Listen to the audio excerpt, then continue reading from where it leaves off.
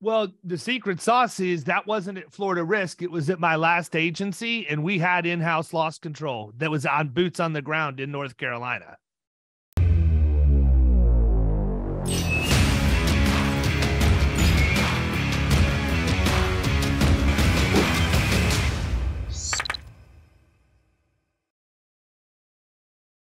So from a producer standpoint, so keep that in mind, but I'll bring it back around. Okay. So this is one of the number one things I'm going to be talking about for the foreseeable future, because especially in a hard market, premium's going to be bad. You're going to have other things you can do for people to clean the risk up and to drive value. So when I sold that deal, it was really easy because we had a guy that lived like 45 minutes away from the facility that was in-house for us. And he literally serviced our accounts all over the country from North Carolina. We just got lucky. But he would go in and he had it. I think he did monthly visits, to be honest with you, to their different facilities. He would do a general loss control visit. Then sometimes there would be some focus training.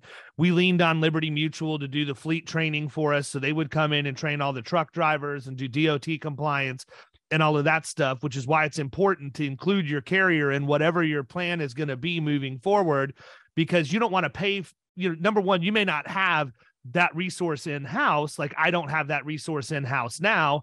So and plus, even if I did, Liberty Mutual's got a really, really good fleet safety training program.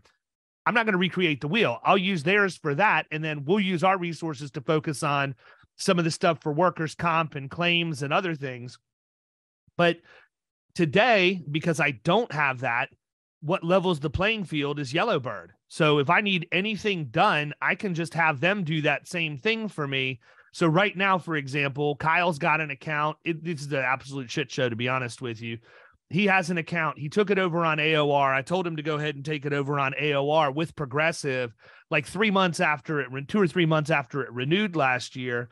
And they have had 13 violations on their SAFER report over the course of the last couple of years. And so now we took this over on AOR with Progressive and they're non-renewing it.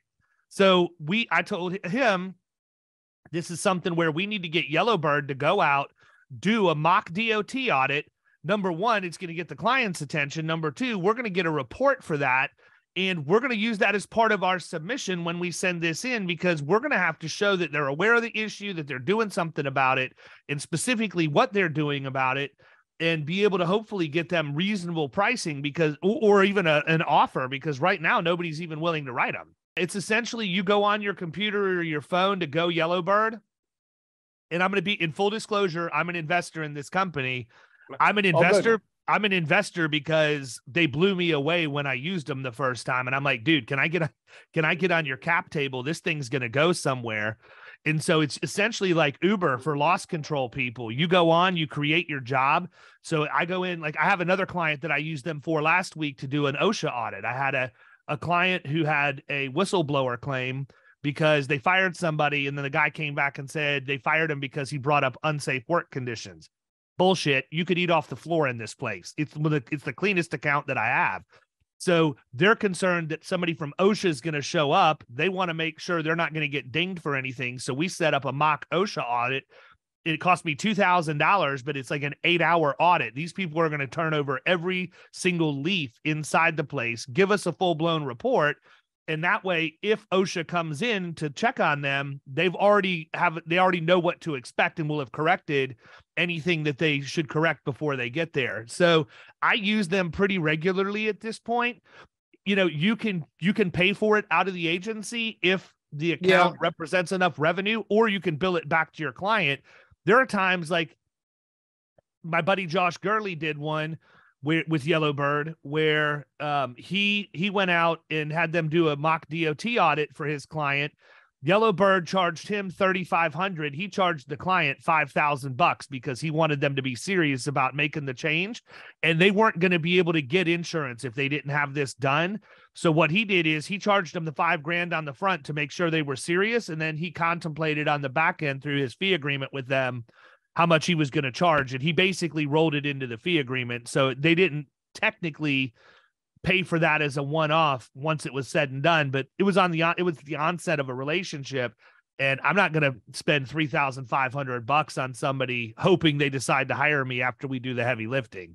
I'm going to charge them on the front end. If it was already in my book and it's giving me like 15, 20,000 in revenue and I got to spend like 1,000 or two, I'm going to do that in year one, because that's how I kind of look at it. With my loss control budgets, I'm going to look at something and give it a 20% budget in year one. If you're spending 50,000 and giving me 50,000 in revenue, I'm willing to invest 10 in you, because I want to make as much improvement in year number one as we can, so that we give them the perception that we're delivering everything that we promised we would deliver. And then when they see the numbers, they see we actually executed on it. Plus, it'll clean it up and give them a better renewal going into the next year, because we can include all of our activity in a submission and everybody wins in that process. That's exactly what all the big boys do. You know, Willis, Marsh, Aon, not Brown and Brown, because they don't invest in any of their accounts. They just sell them insurance and move on. But that one tool, along with a couple other things that I'm actually going to be talking about on today's call, is literally puts us on a level playing field with the national brokers who have in-house loss control, and actually gives us a competitive advantage, because the very best people aren't going to go work for an agency. They're going to have their own consulting company, and they're going to put their information on platforms like Yellowbird to get hired. These people don't work directly for Yellowbird. These are world-class consultants that just understand their value, and they're not going to be beholden to an agency. Yellowbird's just a lead gen source for them.